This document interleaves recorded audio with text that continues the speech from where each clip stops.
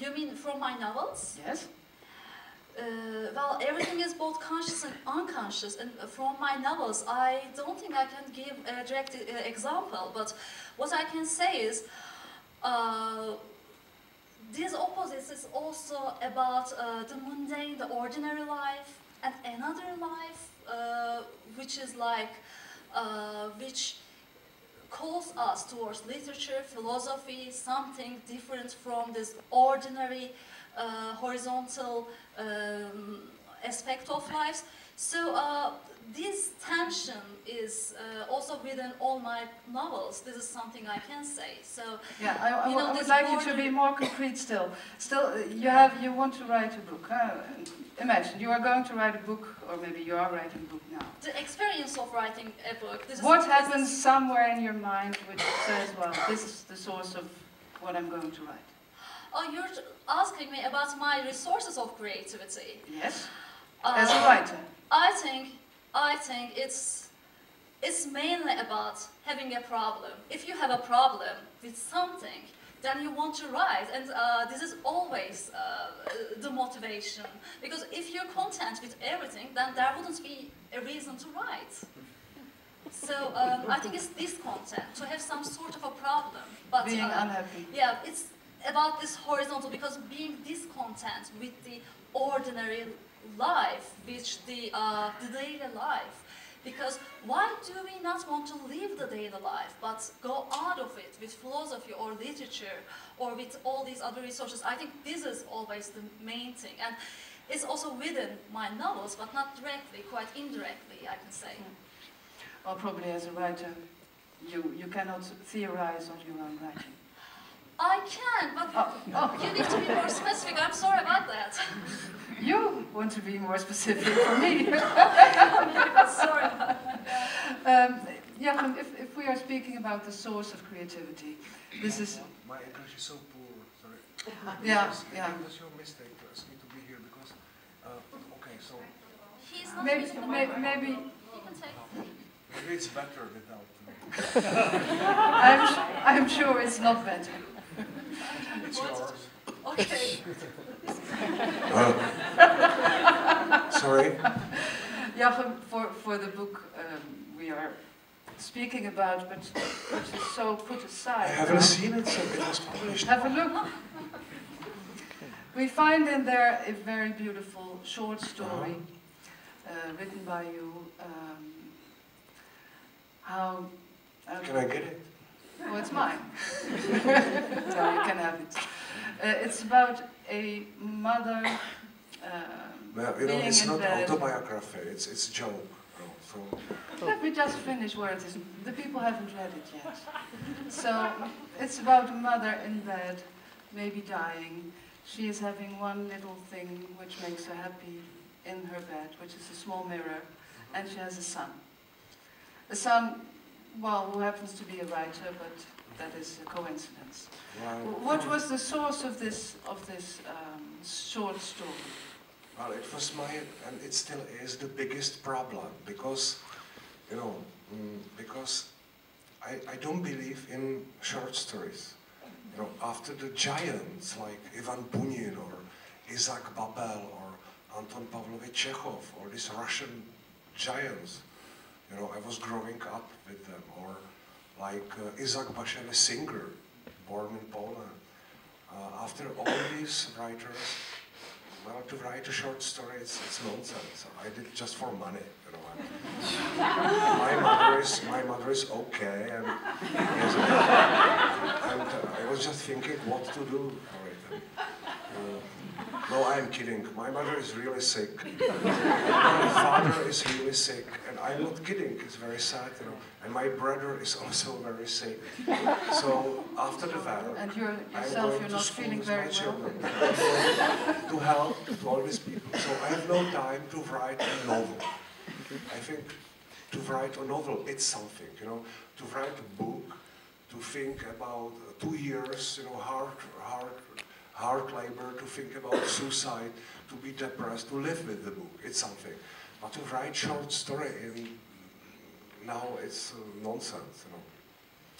But I was trying to do my best for you, because I know you a long time, and I'm very happy that you published, because I know that you are a very strong critic.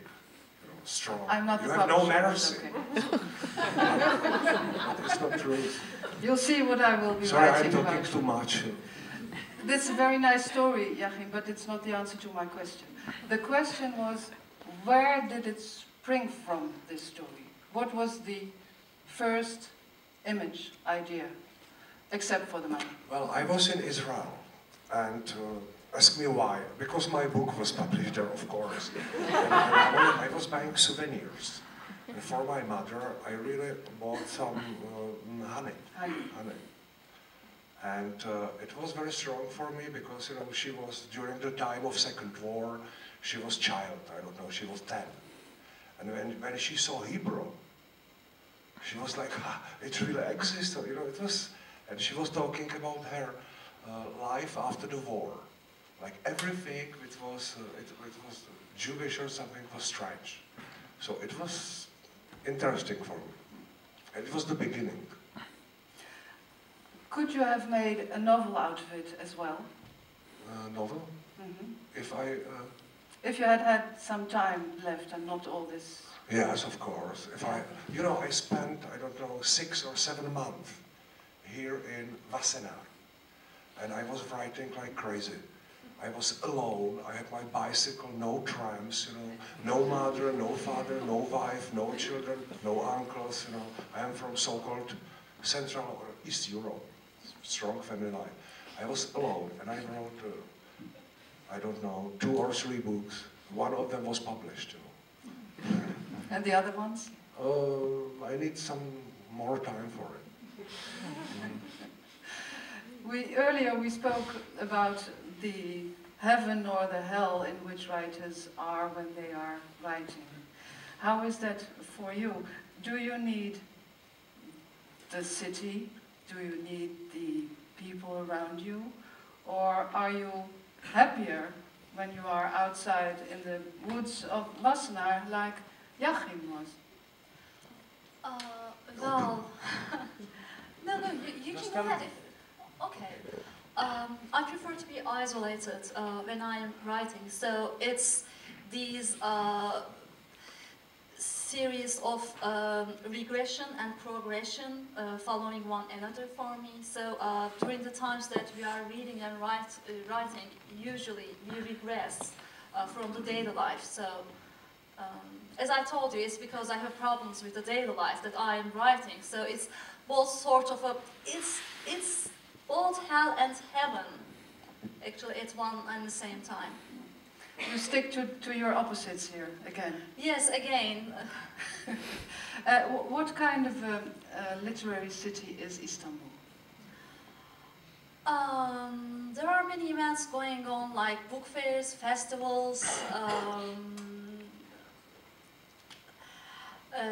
conferences, and all these things going on, but it's like how it is in any other part of the world.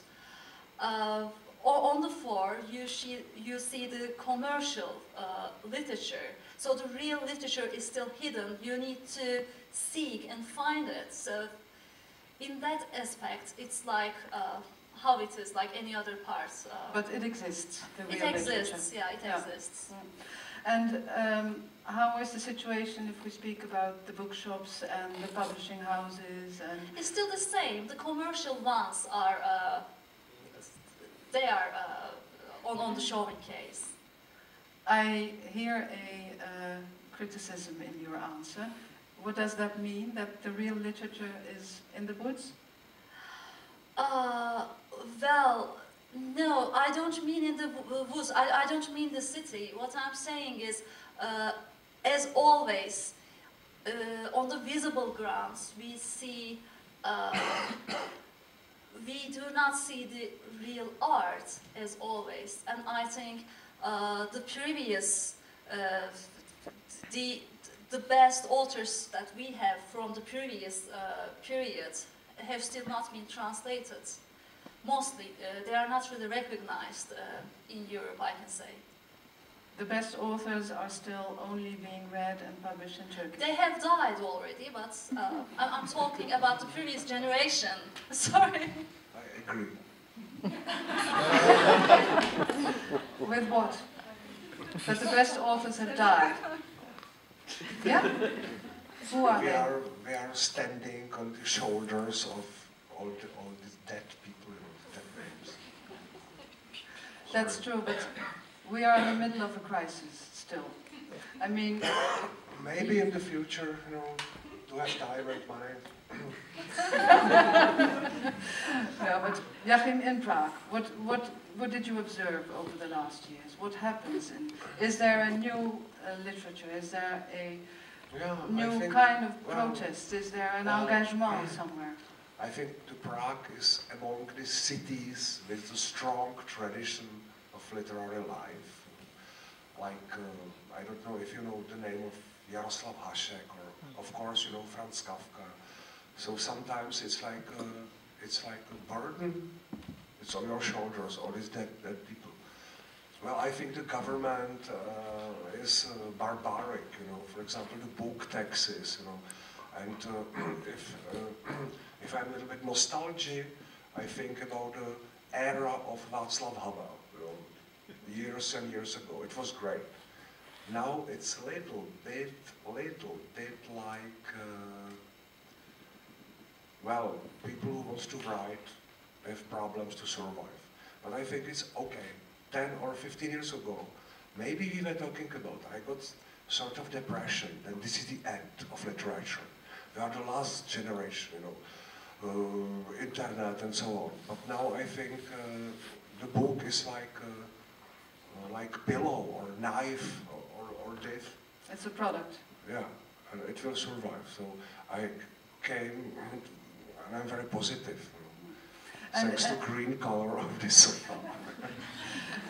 And what do you think of the new generation of writers, younger than you? Is there, of course, they're very bad. Could be better. Could be better. Yeah. But is there a new generation at all? There are some names, but I don't think there is some group or people who are thinking we are generation. Did you I think don't know, that maybe it's because the technology, because the generations before were, I don't know, communist or anti-communist or nationalist or something, but now these young people they are very international. Some of them maybe are trying to write in English. What do you think of that? Does it work?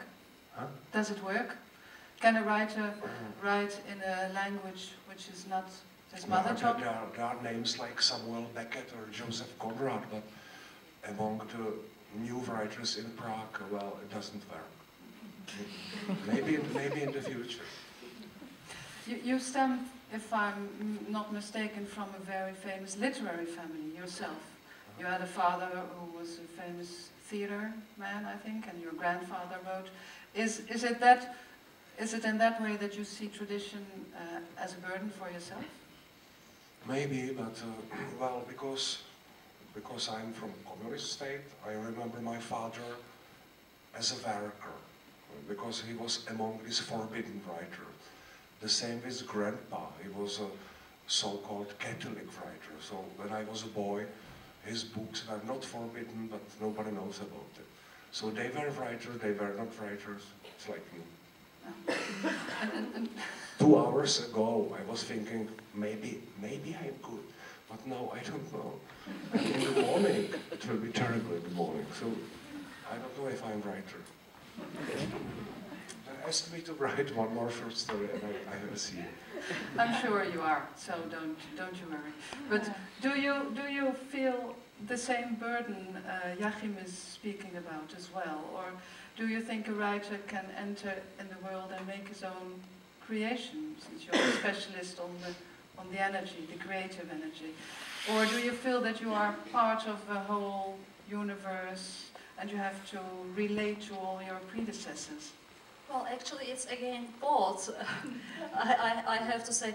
Well, we're writing because we want to create a unique world, but it's not really detached from this world, even if it is unique. So, being creative is like being both a part of the world, but at the same time to be unique. I mean, to be able to have both of these characteristics at one time is the ideal. So I think creativity really serves this ideal quite well. So a book is both a part of the world, of the shared reality, but still it has its own reality, which is also maybe more real than the reality. So yeah, I have to say that both yes and no. Then I'm going to ask it in a different way. Why are you writing? Why do you really want to be a writer in this world? Are you dying if you're not writing? Why? I think we all write because I'm not no, please say I. Why am I writing? I would like to have your answer. Why are you writing in this world? not somewhere else, but in this world. Yes.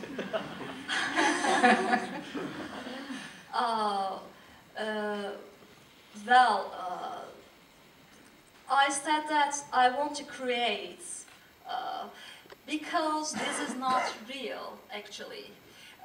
What seems as if it's real does not seem like real to me.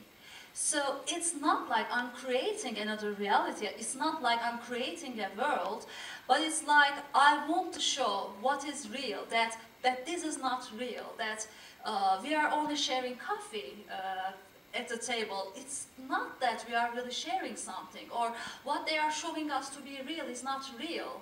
So this is why I want to show what real is. Among the many motivational ways I have, I think this is the main one. You want to open the masks we are all wearing. To tear them off. It's not only masks I'm talking about, it's about the objects of reality which we have been taught the wrong way. So writing is like a rebellion against showing the how can I say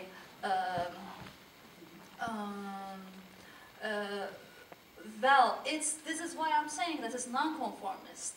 So it's the way of being non-conformist, and we all write because we feel that we actualize our own existence through